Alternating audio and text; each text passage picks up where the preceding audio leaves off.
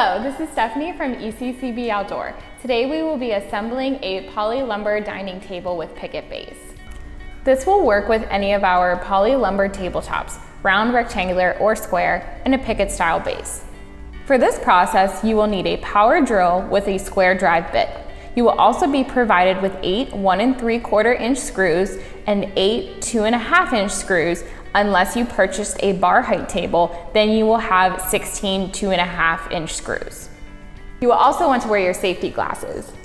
Let's get started. Start by flipping the table upside down on a flat, clean surface. Next, you are going to attach the legs. Place the leg upside down with the support bar facing in and align with the pre-drilled holes. Using 4 of the 1 3/4 inch screws, attach the leg to the tabletop. Repeat this step with the other leg. Now it's time to attach the middle braces. If you have a table height or counter height table, there will be 2 braces. If you have a bar height table, there will be 4 braces. Place the brace between the legs, lining up the pre-drilled holes. Using 4 of the 2.5 inch screws, attach the brace to the legs. Repeat this step to the remaining brace or braces depending on the height of your table.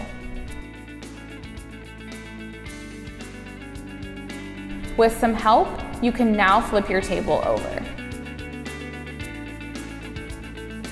Now you can sit down and relax and enjoy your new table. If you have any questions at all, please call our service department at 800-687-5086. Thanks and have a great day.